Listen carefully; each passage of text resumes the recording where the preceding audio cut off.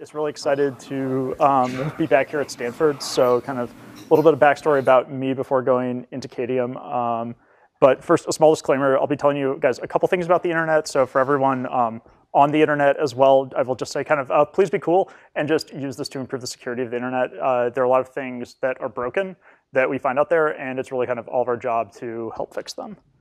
So first, a bit about me. This is my original SUID. I'm actually quite proud. I kind of call myself a Stanford lifer. I was here for 3 degrees, so bachelor's, master's, and PhD.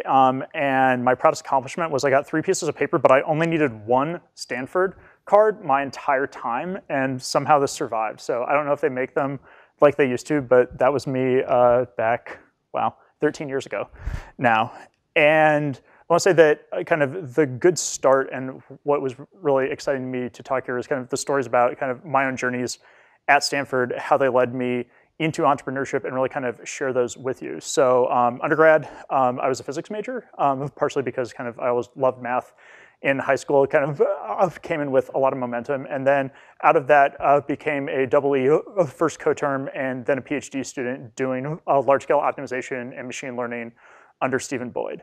And a lot of this says, this is kind of, a typical story. You start off at Stanford, you get kind of more applied into tech, you do all these great things. And where my story, I think, kind of differs is I have a bit of a non-traditional twist in the middle that kind of led me to a different path and really led to the founding of Qadium. So in year 3 of my PhD, I get a call from a friend of a friend who later winds up becoming one of my co-founders that there's something really cool going on in DC.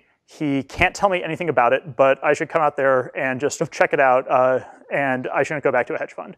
So it turns out that what is going on is DARPA, the advanced R&D arm of the Pentagon, is running its first operational program since Vietnam to basically do large-scale data analytics for the warfighter in Afghanistan. And the director herself is picking specific grad students in academia to come and join this kind of crash effort because 10 years in, the war effort was still not going well, and she wanted a lot of new blood and new ideas.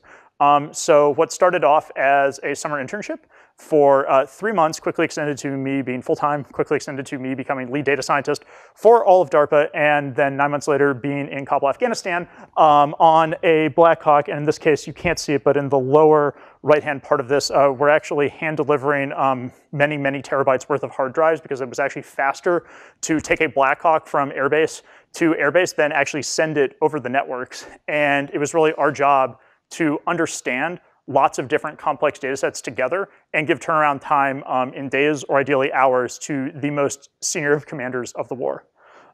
So that's where my story kind of differs, is that I really went outside of Silicon Valley, and it really just started with a call from a friend of a friend who I trusted. And then there were a sequence of steps that kind of took me to very different aspects of what I was doing, but at every step I was able to leverage existing skills while also learning new ones. And what started out as really kind of large-scale machine learning, make the models work, make them scaled, really led to understanding what kinds of questions should we be asking rather than the specific methods we should be answering them. How do we actually deliver value to our customer, who in this case was ISAF, the 4-star general in charge of the war. And then as a 25-year-old grad student in a war zone, how do you actually have theater-wide policy changed based upon your recommendations? And that cycle was very, very instructive for me because that was really kind of the first step of, you start off and you're a one-person consulting outfit with an extremely important customer, and how do you understand the business cycle? And that kind of kicks you out of a lot of mentalities in the Valley that are going to be more typical about kind of how you should start a startup, how you should kind of do MVP, kick an idea around. For us, this actually started off as a very, very mission-driven culture of we have real problems, of people are getting killed every day. We want to make that happen a lot less. So this is our first office. This picture was approved for public release, but we kind of joke that this is actually what workstations look like in war zones in certain areas. And you're doing a lot of different things, but it's kind of out of this scrappy environment that really we grew as a company. So my co-founders and I, we all cycled through here, kind of replacing each other over the course of 2012. So I kind of joked that I did study abroad Kabul for 4 months. In fact, at this point, I was actually not affiliated with Stanford. I dropped out of a bit to actually pursue something that I believed very deeply in for our country. But this actually started out very much like a startup environment. We were backed, by the entire US military and a lot of other things. We had lots of resources, but when it actually came to it, there were kind of all the standard things that you would have with startups. Like Hadoop would go down quite regularly. We would have many, many issues with data transfer being flaky. Sometimes systems wouldn't come in. Other times data would be partially lost. And in some cases, it would be because a hard drive was shot. And in other cases, it would be that something was corrupted. But it actually taught us lots of ways of dealing with imperfection in a place where I have not worked harder, where you're working 16-hour days, 7 days a week. And that's part of the mission. And that really kind of stuck with us throughout the founding of Qadium and really kind of initiated us into this start scrappy, understand complexity and kind of bathe in it, and then ask good questions of that if you get an answer, you can actually believe in. So with that as kind of background on me, I'm going to say it's called Qadium. There's the phonetic pronunciation. So where are we now? We're NSF. We are now 40 people, 25 engineers. Over half of us are from Stanford. So this is kind of, I'll say the beginning, then the end, and then how we got there. Really, what we do is we secure the internet for the largest customers in the world. So I believe we're now able to say we work with both US Cyber Command and the Navy to protect all of their networks for defensive purposes, and really kind of absolutely top customers in the Fortune 100 and the Fortune 500 across a variety of sectors. And then by summary, we're backed by absolutely stellar investors. We did a $20 million Series A led by Scott Sandell, who's on our board. And really, more than any other company, we've leveraged our advisors very, very well. And this is something that I'll talk about later, but both Dan Benet at Stanford, and then also a number of other people really in industry and the military. Dave Dorman, who's also on our board, and Sandy Winnefeld, who's the former vice chairman of the Joint Chiefs of Staff, who's also the technical advisor on Top Gun. Most of you probably aren't old enough to know that movie, as I've discovered with our engineers, but it's a great movie, and you should all see it. And this is kind of where the company comes from. That's kind of our origin story at the very beginning. This is where we are now. And then if some of you have read it, we now have marketing headlines like this being written about us, and we don't really have too much control over this. My mom now kind of jokingly refers to me as a DARPA darling, much to my own chagrin. But I want to talk about the story of how we kind of got from Afghanistan and doing kind of really cutting edge research on very complex data to doing what my company does now, which is really understanding all devices on the internet and then helping companies secure all of them globally. So what Qadium focuses on, we call it the device layer of the internet. And this really goes back to most people experience the internet. It really is kind of what's on your mobile phone, what's on your web browser. It's actually the web application level content. This is what Google indexes and crawls.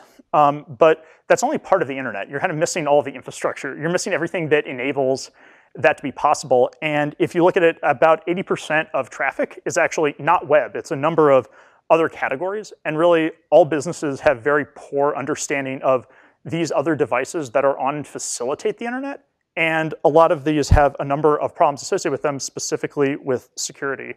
And for us, what we discovered kind of having access to large amounts of data and empowering our users was that if we could build a data set associated with every device on the internet, we could actually help build a solution for all companies. So what we did kind of spinning out from DARPA and what initially started as a protect critical infrastructure mission has since evolved into kind of a comprehensive index of all devices on the internet that we've continuously indexed by actively sending packets to all public-facing IP addresses in the world essentially every hour. And really, our first business case, and what I'm going to be talking about today, is primarily security. There are other extensions that we take things that really go off of a lot of the lessons we learned way back in the day from our initial DARPA days about how to conduct actually, research and development to production, ideally same day in some cases, and then also what sorts of questions we should be asking, not just what sorts of methods we should be using. So a brief background on cybersecurity, because for a lot of people, it's kind of an interesting topic with a lot of headlines. And as students, almost all of you have not been involved in IT in any way, and it's probably very boring. But basically, the traditional view of security really is that you have a perimeter, you have kind of a castle, you have a moat. There's a lot of marketing material based upon metaphors of strong walls, moats, defensive mechanisms, and you kind of assume that your network is yours, you know everything, and everything outside of it is kind of a scary wilderness, and that your job is to be on that wall and guard that wall. Really, the reality now is that all perimeters are porous, And it's actually much more a question of, do you have visibility? Are you able to react and identify quickly, rather than can you keep everybody out perpetually? And the interesting thing about this is that networks that now you're responsible for, that now affect you, you don't control and you don't see, but you're still going to be held accountable for. And this provides kind of a very thorny problem for many, many people, because how are you supposed to protect that which you don't know? And for us, the grand conclusion that came out of this was really only a whole of internet approach can solve these problems. And step one is really visibility into everything that is relevant for you. And only if you start from that step can you actually understand other aspects of your security. So kind of our hidden truth that our company is based on really is that the internet is now small. And by doing many different kinds of cost savings across kind of storage, bandwidth, computation, it's now possible to actually periodically communicate with everything and get continual awareness about everything in the environment. Going back to our early days, one of the biggest problems were gaps in understanding. And it was that if you didn't have data on something, you really could not make a statement one way or another. There could be a model to fill in parts of the data, but it would always massively bias your analysis. And from step one, what we really took into our current business was an understanding that we need to have data about everything in order to be able to make reliable statements about the whole of the world. And really kind of our goal now is that network defense can finally be faster than attackers. And 1/3 of breaches, as reported in a wide range of modalities, are from these exact kind of failures. I'm going to show some examples of those and then kind of connect things up where it really is the fact that if you don't know what you have on your network, it is impossible to protect. And we offer the first solution that really enables you to see both what your network is and where it is, even if you didn't know to look. And that's massively important because otherwise bad guys can take advantage of those gaps that you see. And again, this is translating a lot of things that we saw that were kind of failures for things in operational environments now to successful deployments in both the enterprise and commercial spaces. You can also pause if people have any questions. So I'm going to kind of pause and say, this is something that not many people are familiar with, but the internet is broken in a lot of ways. And a lot of these are exposed devices not meant to be here. And what we would call these in past environments would be weak points on the internet. And for just one manufacturer, there are over 10,000 exposures of different control systems that you can understand. And these control systems control everything from building appliances to actually the power going into and out of computers. And normally, if they're managed well by network administrators, these are used for traditional maintenance. If they're exposed on the internet, all of a sudden, a bad actor can take and do very, very bad things. And a lot of our initial projects kind of came out of DARPA after our Afghanistan work that really seeded the company. We're about understanding what are the aspects of critical infrastructure that can actually show national level vulnerabilities, and are these important and are these fixable? And what we actually showed very initially was that not only were these problems identifiable, but that with a couple clicks and 2 lines of code, it was actually possible for a bad actor to shut down about 5% of the internet. And it was this understanding of both the large, and if you see here, most of these are concentrated in the United States and Western Europe, our allies, that really kind of said, wait, we can take a lot of the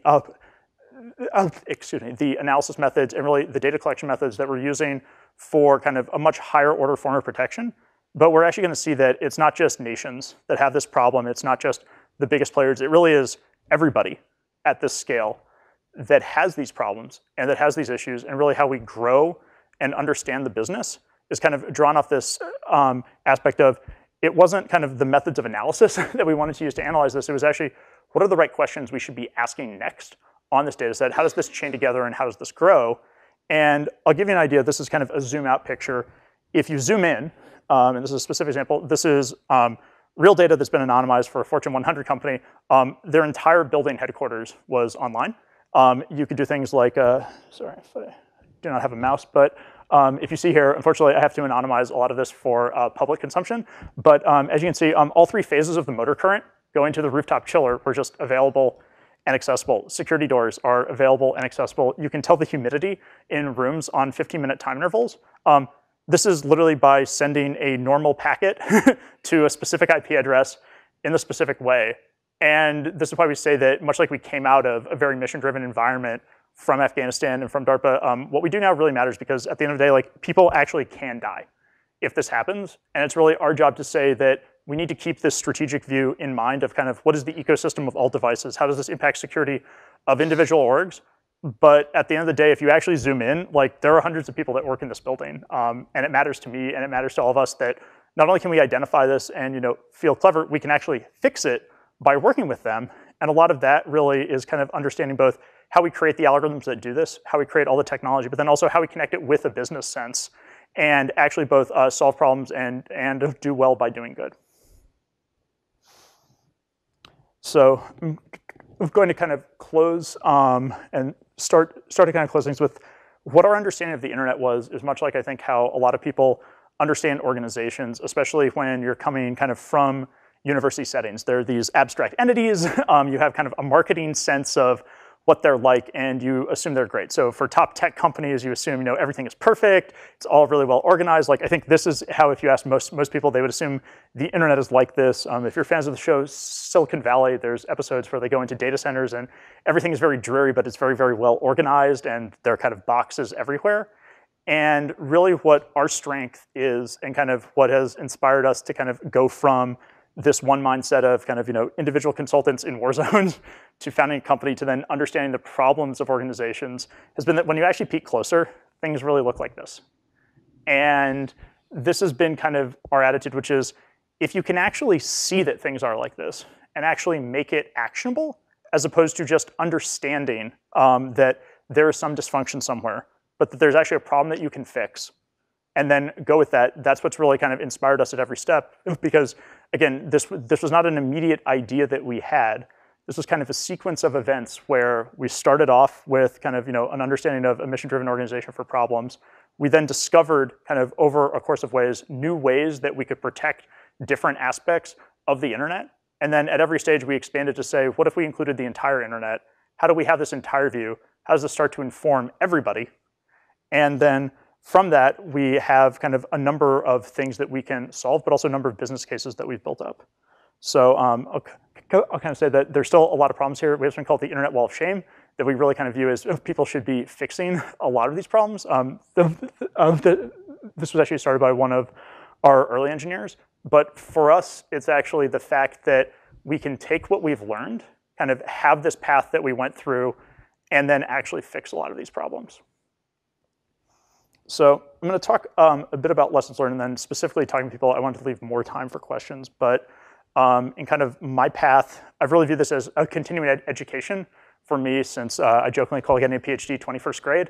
Most of you are probably going to graduate 16th or 17th grade soon. But really kind of the path for me, and really the path for a company, has been understanding new things as we've grown and kind of what's applicable and what's not. I'm going to kind of talk a bit about these. So the first one that's really benefited me is frequently stepping outside of our comfort zone and areas of expertise. And I'm going to kind of tell vignettes around this. So the first one was just saying yes to go to essentially kind of a job interview in DC, when, I'll be honest, I was kind of skeptical that it involved the government. There was a lot of very cool things going on in campus and in Silicon Valley, but saying, I actually will be willing to go out and take a chance to interview for a week for a project that I can't be told exactly what's there, but it sounds kind of interesting. It sounds kind of cool. I'm in. Second one there, saying that after I've had a couple months on site, I've had some success with some of my methods, actually stopping out of Stanford because it both seemed that there were great people around where I was and that the work I was doing was cool. To then, much to the chagrin of both my parents and my girlfriend at the time, to actually say I will deploy to Kabul for 4 months and lead this effort. At any step of those ways, if you had kind of jumped those chains and said, you're going to go from Stanford and you're going to be in Kabul tomorrow, I would have been kind of saying, you're crazy. But at every step, it really was that growth for me was actually getting outside of the classroom. And a lot of this is that if you want to do something new, the path is going to be different. Like, for example, in all of your cases, I don't recommend going to Afghanistan right now in terms of solving that. But you should push yourself, and I think a lot of forces here, even at Stanford and in the Valley, kind of encourage you to stay with what you're good at. And I would say that's correct in a certain sense, but most of the valuable things for me have been doing things that are different, that seem interesting, and are risk limited, and then leaving myself open to possibility. The second one, and I'm kind of known for having sayings around the office, but I would really say have a reality-based view of reality. And I think this is extremely important in a lot of entrepreneurship, where especially for EE, you're taught a lot of great models, and you're taught a lot of ways to think algorithmically and think in terms of systems and processes and apply a lot of precision. And the really interesting thing is that you're not taught when those models don't apply into the real world. And I had a lot of cases when I was both in Afghanistan and working at DARPA and also working at Qadium, where kind of the simple off-the-shelf method would have been kind of insane and not really useful. It's kind of like, assume a Gaussian and then everything else works out. That really does not conform with a lot of the way that things work outside of these walls, and that most of kind of the best results that I've had have been some from machine learning, others from just SQL statements, others from just summing and averaging things. And I think what's really guided me more than anything else is having an idea of kind of what's the end-to-end system and not being caught up just kind of in complexity that something is a shiny object or kind of an awesome machine learning algorithm, but that it actually is actionable and leads to better outcomes. And then lastly, I'm going to say that this is going to be the most interesting aspect of your future careers, which is despite everything you've learned, the most important decisions are not going to have any or almost no information available when you actually need to decide them. And this is going to feel unsettling, but you'll get used to it over time. And I think the best ones are, one, being able to trust yourself in your intuition, two, being able to actually gather much, much more information about a situation rather than just taking it as it's presented to you. And I have kind of a quote I like to end on, which is from General David Petraeus, that the absence of guidance or orders, figure out what the orders should have been and execute them aggressively. And I think that that's really been kind of a sequence in a lot of things, which is basically stay curious, but then also pursue things even if you don't have a definite answer. And I think that especially for this class and going into entrepreneurship, you're going to want to do things differently. No one is going to be able to tell you, here's a path, here's what you should follow. But you're actually going to need to figure things out a lot yourself. And it's going to be uncomfortable because it's not what you're used to doing in classes, but that's actually going to be most of your lives going forward. And I just want to kind of end with those and then say thank you.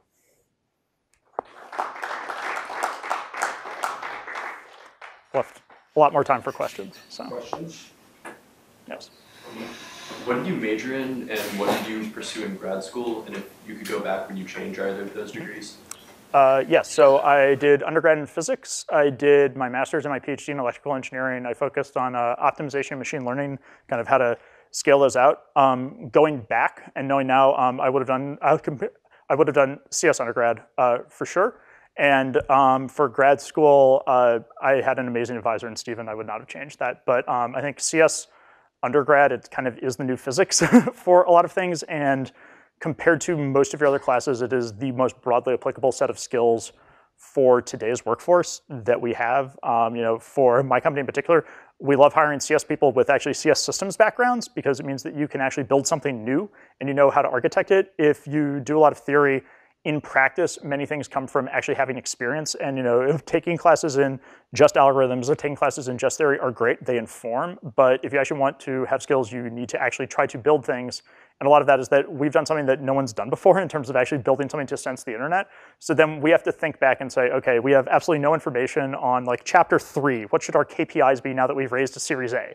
Like we're writing that book ourselves. So we have to change things back and say, okay, how can people act? And how can people build something of value that's never been done before? Well, in other situations where that's happened, they have usefully repurposed skills, and we're an at-scale software company, so we're going to start there.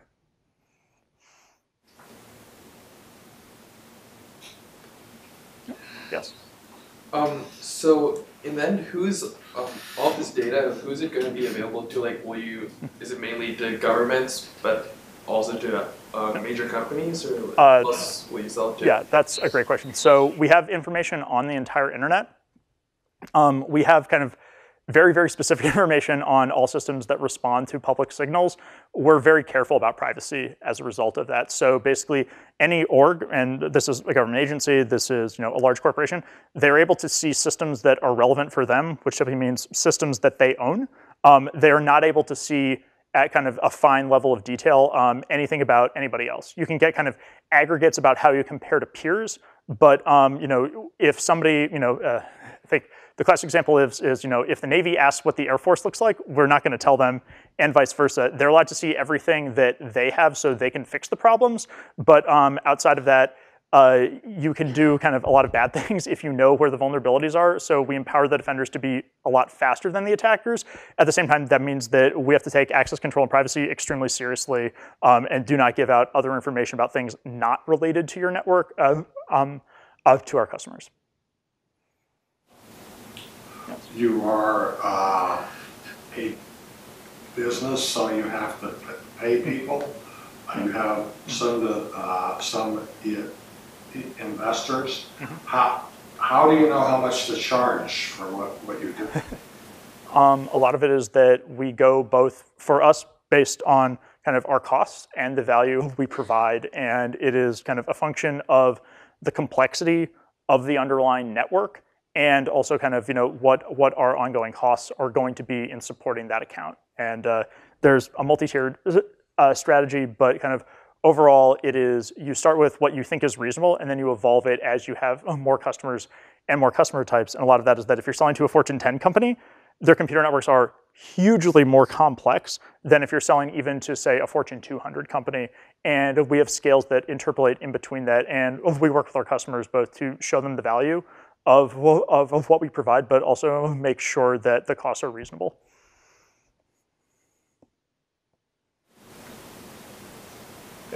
Are there other competitors in the cybersecurity sector that take a similar approach to what you guys are taking? And if so, how do you differentiate from them? Sure. There are aspects of what we do that other companies do. So there are companies and institutions that do kind of internet-wide scanning. There are other institutions that attempt to do things like perimeter security checks. For us, kind of having the full system that comes together where you have both all this rich information about the internet, analytics that actually show why all these results are relevant to you, and kind of a web product that actually deploys throughout your security operations center, actually having all that hang together is very complicated. So I'm sure we have competitors that are being born, hopefully not in this room, but at the same time to actually get kind of that full stack is very hard, and we do not know of another company on the market for that. There are some aspects of what we do, but for our customers, they really see the value in the fully integrated solution.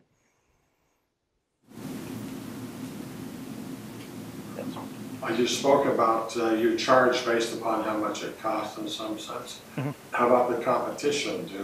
Do you look in detail at what they charge for things? I think there are aspects of them. So there are some people that charge based on kind of data feeds. So if you want something about a given IP address, you have kind of a query budget in various ways, and then you can kind of export JSON. So that's one method that people charge. Other competitors definitely are more of kind of a solutions type thing, which is much more opaque because you're actually having bodies built into that, and then enterprise salespeople kind of going out and kind of claiming all these extra things that they're going to do. So for us, it's a balance, and a lot of that is that it's fundamentally kind of a software as a service of component, but it's both more than data, and also we're not kind of doing the consultants kind of security play, which is that for those of you that don't know, a lot of security companies rely very heavily on services, and there's pretty much kind of a customization is going to be the dominant cost for most customers.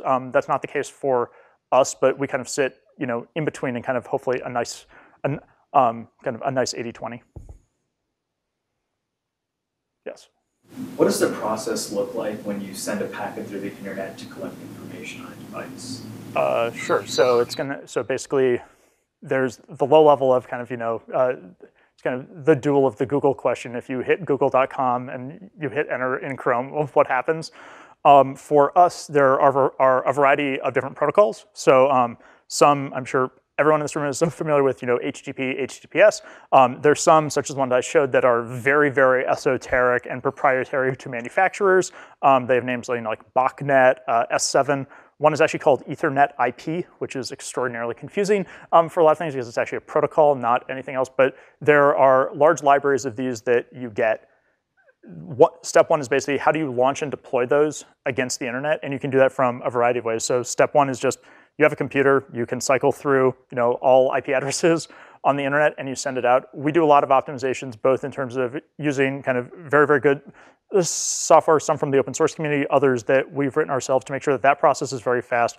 We also have distributed out in a variety of ways so that we can have very good fine grain of control and really understand what's going on. And then really receiving the signals back is kind of, again, taking advantage of lots of different networking stacks around the world. And then kind of throwing them out is a variety of different techniques. If you're interested, there are, not two new academic advancements, but there's a system called ZMAP, and there's another one called MassScan.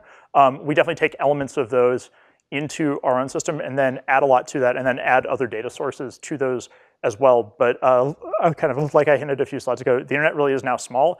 It is now possible to do a lot of this even off of a laptop, though in principle there are a lot of deployment issues, and I definitely would recommend against doing that from anywhere on Stanford network, because you will get a lot of abuse complaints and your RCC will be very annoyed at you. Yes. So in your opinion, what do you think is the most effective way to gain customers for a startup company? Or is it like a demo, or what was the most effective method you used? The most effective method for us was actually show and demonstrate value.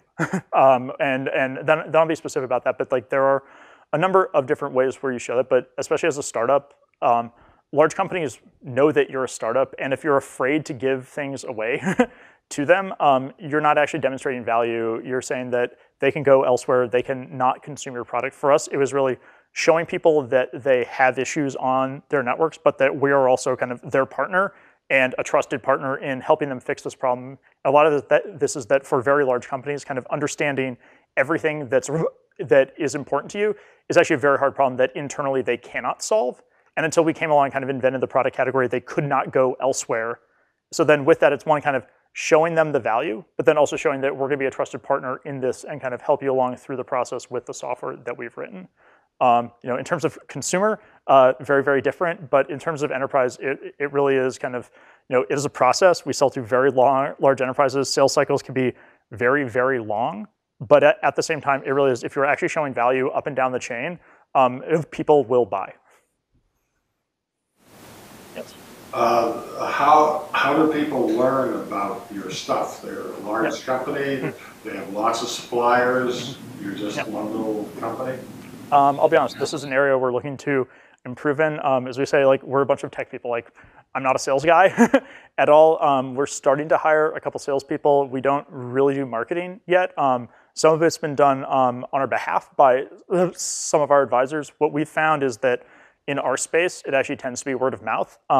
That being said, this is kind of one of the next growth areas for us, which is what does it mean for us to have kind of a more public presence? What does it mean for us to kind of have marketing that is honest about what we do and is not just kind of a bunch of noise? And how do we make that in such a way that it's kind of consistent with who we are as a business and what we do? So the more specific answer is through a lot of our advisors, we're able to reach into senior levels of very large companies with specific introductions. Other customers act as referrals for us, and through that, we've been able to build a pretty amazing initial customer network. And then with government specifically, we have a lot of connections from our time there. And again, it's one of those, like, who you know can get you in the door. It's the value you provide that will actually kind of open up a wallet after, in some cases, a very large number of meetings.